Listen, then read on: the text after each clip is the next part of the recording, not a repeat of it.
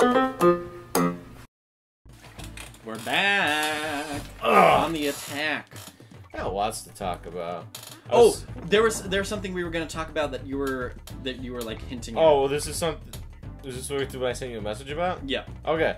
So here's an interesting thing I just want to think of, because I know David's a very smart, well-spoken guy. He knows these things a little bit better than I do. But I was interested about something with diversity in video games. Okay. Oh! A little bit of context, I guess we got to start off with.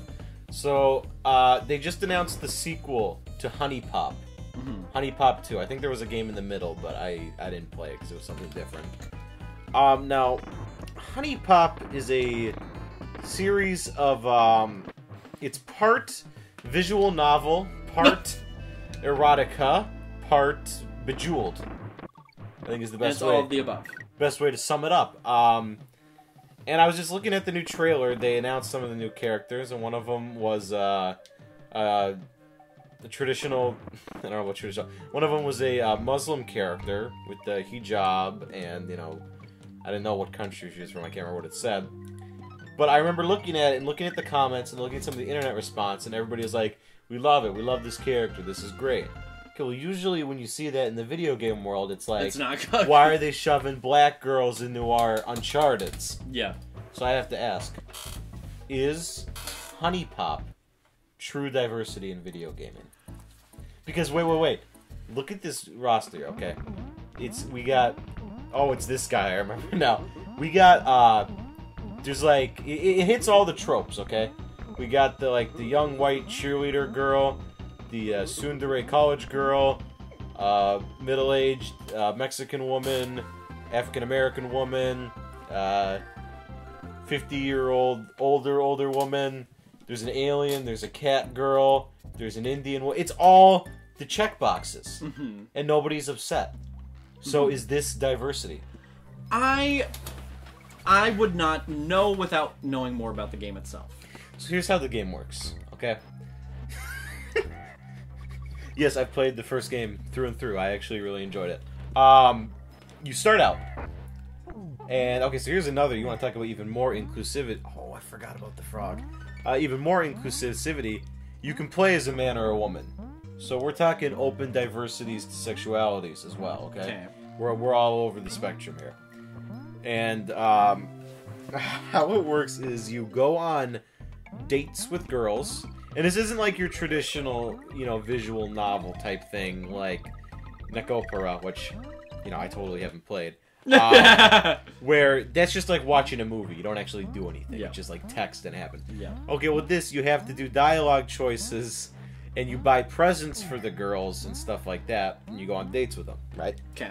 When you get to the date, you have to play a Bejeweled type game. It's a little bit deeper than it may seem. Different girls have different things, okay? There's ones that like musical talent. You missed the G. I know, I'm going back. Oh. There's ones who like musical talent, ones who like physical appearances, ones who like, I can't remember the other traits, but you match up the colors and you try and get it the best you can. Okay. You keep going and going until you get to a point where you can take the girl home. Okay.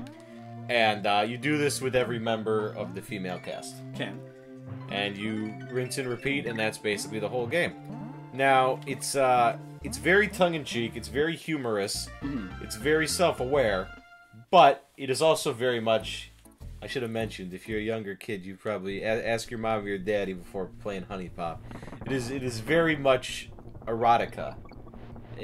I guess it's a loose definition depending on who you're talking to, but it is heavily sexual and heavily adult-themed, let's say. Okay. Okay. But I don't think it's necessarily exploitative in this sense. Shoot. I don't think it's exploitative in any way.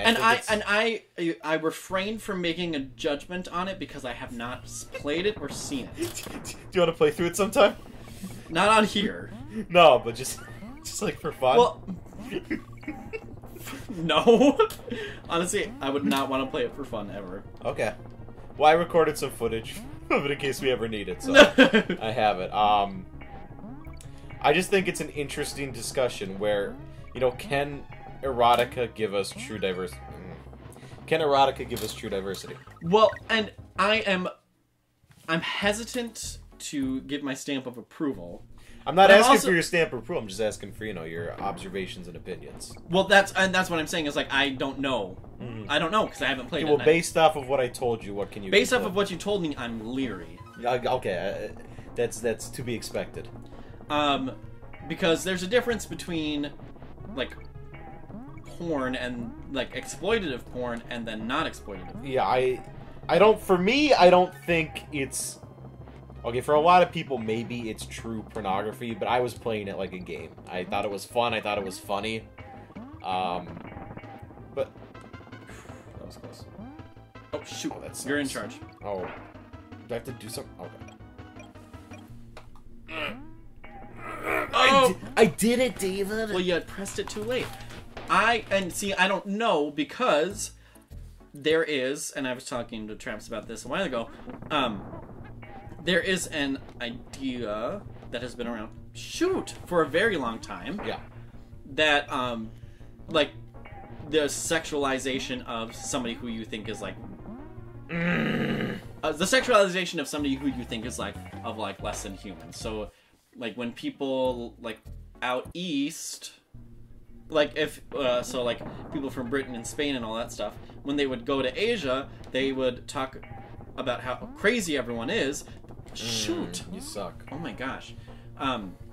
They'd be like, oh, everybody's there are murderers and killers, but the women are all, like, beings who are sexual. But yes, I understand. Here's my counter to that, though. Like I said, if you're checking all the boxes, all the races, the sexualities, the religions, and you're sexualizing them all, that feels like diversity to me. That feels like that's how you do it. Because if you're treating one better or worse than the other, then it's not really as well intentioned as I think it could be. And that's where it's important to understand everything that's going on in the game and to have played it before I give my judgment, because the argument... I wish you could land on top of it. I wish should be able to. Because the argument could still be made, depending on what's in the game, that it's exploitative to women in general. You see, I mean, it's hard because I don't... I mean, how do you define exploitative to women when... I think a big part of the whole exploitation and sexualization with things is when it's a real person. Okay? I feel like that's part of that equation. So when you take that element out... But you also can't eliminate an animation from the... Gosh! You are horrible. You're supposed to be good. You can't eliminate a culturally made product from the culture that it's a part of. And that's true, but I'm just thinking, like, okay... And this is not a fair answer, but, okay, people want... I'm sure there's an audience, a vast majority of this audience, that plays this game for its lewd imagery, right? Yes. Okay, what is preferable? The drawn pictures? Or, going up and, something less savory, potentially? Well, I don't think that's... It's a false equivalence. Oh my gosh. I don't think it's a fair comparison, because that's being like, well, do we either want blacks to not be able to vote or not be able to eat at the same counter as us? That's also a horrible comparison, I think. No, what I'm saying is, like, well, it's less exploitative, so it's okay, is what that line of thinking leads to. Okay. So you're saying, like, rather than actual women, it's okay that they're drawings. Okay, I'm not saying that. I'm just trying to explore the idea of it. Mm-hmm. I'm not trying to say that's my notion or opinion. Oh, I'm not saying that's what you're saying. I'm saying other people do think that. But okay, it's an industry, erotica, right? Yeah. Okay, so it's something that if the people... Okay, I'm just trying to think. If the people making it... Oh my... I don't know. I'm just trying to think, like this is something that's going to exist, right? And is this not one of the better ways to do it? I don't think that's... Personally, I don't think that... And again, it's not... I don't know the game, so I can't say whether or not it's good or bad. Well, no, I'm just thinking about... But I'm thinking about, like, pornography in general now. Well, I don't think, like, the solution is... Let's make drawings about it. I don't think that's the solution. I'm not saying that's the solution. I'm saying... So you're saying, like, if people are gonna like messed up things, at least. Well, I'm do it saying, in how drawing form. how do you create something that fits your needs? Then I'm just confused on that, or that fits your bill of like this is okay. Because it seems like I really don't care if you create something that fits your bill. I'd rather. No, have I'm a just society... trying to say like I'm just by what you're talking about. It seems like no pornography could exist in your definition then, because No, I'm not. How could it not in some way be exploitative? If both people are willing and get the same pay and get the same benefits from it. This is drawings, though, so that argument... Well, how do you do it then? Well, I'm saying you can't separate the drawings of porn from actual porn. Okay, well, because the drawing it's all of part the same person... industry. The drawing of the person agrees with it, then. The artist said so. Okay, well, where does that get us? I don't... Your definition that you just said was both people have to agree and consent, and they're enjoying it. Okay, you don't have that element with this, so what's the next step, then? To me... Yeah. It's kind of like that Supreme Court thing, I won't know it until I've seen it kind of Yeah, stuff. yeah, I know what you're talking about. But, for me, you can't say, like, well, there's this woman and she's being submissive and it's okay because it's a drawing. I'm not saying it's okay. I just don't understand what could make it okay. What could make what okay? Okay. The fact that she's submissive is what's not okay. What I have a problem with... Yes. In some, is that it is very much... It's designed with the male eye in mind, which is fine, because sometimes it needs to be done that way. However, I don't think we live in a world where it necessarily has to be the male eye anymore. I think... Well, exactly, and the problem is that people think it has to be that way. I feel like I'm not getting... I get what you said, you don't have a definition, but I just feel like with what you're saying that, like, everything that's like this is going to be inherently, not okay, and I just don't understand how you get the David stamp of this is okay for society. I just think there is something... Well, I mean, I think... Because you're obviously saying... you're not saying that it can't exist. I'm not saying it can't exist. I'm saying in many places, due to the societies that we're in, that many things are that exploitative. But how do you determine what's exploitative if it's something that doesn't incorporate real people? Well, you can still see how... But, I mean, like, that's kind of the same idea of, is a drawing exploitative? Is a movie exploitative? It's not real people. No, but it's a little bit different. I'm talking... Okay, if we want to get into... we could talk about stuff like race and gender and sexuality, but I'm talking strictly in, like, erotica. Okay. An industry or genre, whatever you want to call it, that exists purely for, like, these kind of things. So it's like... Well, How do you make that okay? And I'm lost with your definitions and ideas how that's possible. With how to make it okay? Yeah. I think for me, part of it is that because it is such a taboo topic, that there are a lot of... that it is where a lot of the dark side of humanity comes out, isn't it? Because people don't want to talk about it, people don't want to see it, so then people let that side of it... They let the dark ideas behind sexuality infect that kind of stuff. So I think it's not even so much as like it has to be a women gaze or a male gaze, but I think overall society, especially Japanese and American societies, are so prudish about sex itself that the production of sexual materials is already so taboo that it is... Shoot. I'm trying to explain it. Yeah, I don't think... you're saying essentially that, like, because of the society we live in, you really can't. But I just don't feel like that's a fair answer. Okay, so this is... No, I'm not saying you can't. What I'm saying is that we live in such a sex-negative society that it is hard to be able to make one without that... Like, there is a... I need the tiger?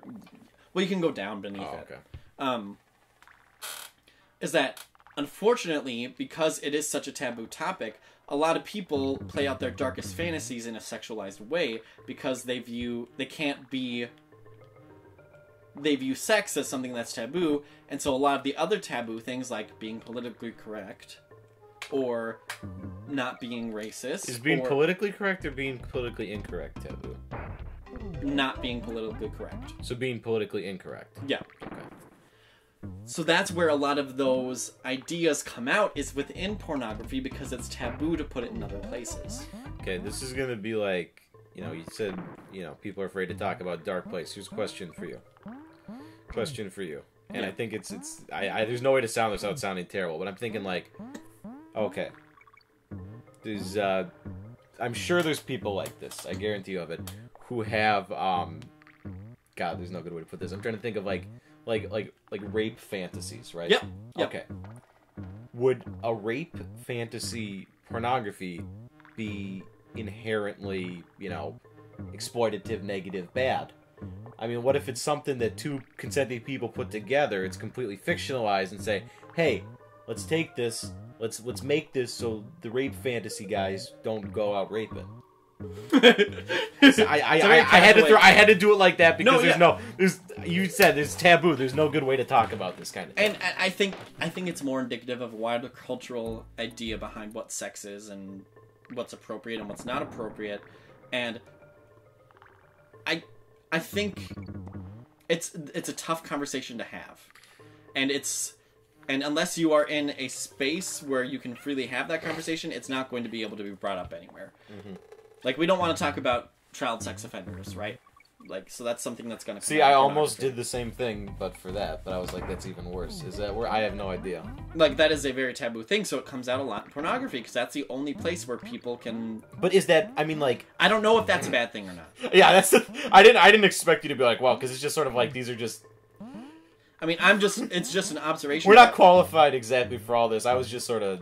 spitballing. Oh, okay. Yeah, so it's complicated, and there's no... If there was an answer, we would have figured it out already. There's no easy solution to it. But I do think that things like Honey Pop and other dating simulators do sometimes have that exploitation aspect to it, just because the place it puts you as the main character in, I guess you can be male or female, but it's still predicated on the idea that all of these women are subservient to you and what you desire. I don't know. See, okay, we're gonna come back to this topic. We're gonna make David play the game sometime. And that's why I'm saying games like that are that way. This is part one. This is part one of a series here. Okay, I don't know when it's gonna be, but we're gonna come back in a while. He's not gonna be at them. David's gonna play half an hour of this game, and then we're gonna.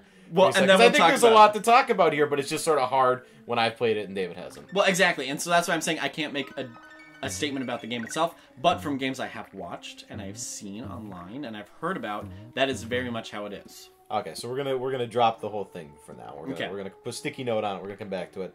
Wow, what an episode! Very engaging, right? This is supposed to be. Oh shoot! It's supposed to be family friendly. I mean, we're not. Okay, that's the. Oh my god, that's the other thing. It's like we didn't curse or I don't think say anything too uncouth, but at the same time, it's like trying to talk about these things because society would be like just saying sex or porn is bad, and that shouldn't be the case. These are things you should be able to talk about with your kids. Can I go? Oh, I can. Yeah. Sorry, I didn't know if we want to stop or... Nah, let's just keep going for a little bit. These are things you should be able... Oh, it's like a disco level. Or it's a mining shaft.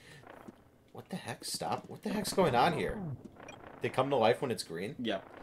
I mean, these are things you should be able to talk about with kids, and then maybe, if we started it a little bit earlier, we wouldn't have such large taboos about these sort of things, you know what I mean? Yeah, exactly. And that's why it's hard to decide what's right and what's wrong about it. Well, we're not even trying to decide. We're just trying to talk about it. You're not going to see me and David making the judgmental rulings on what's okay. This is just, what we think.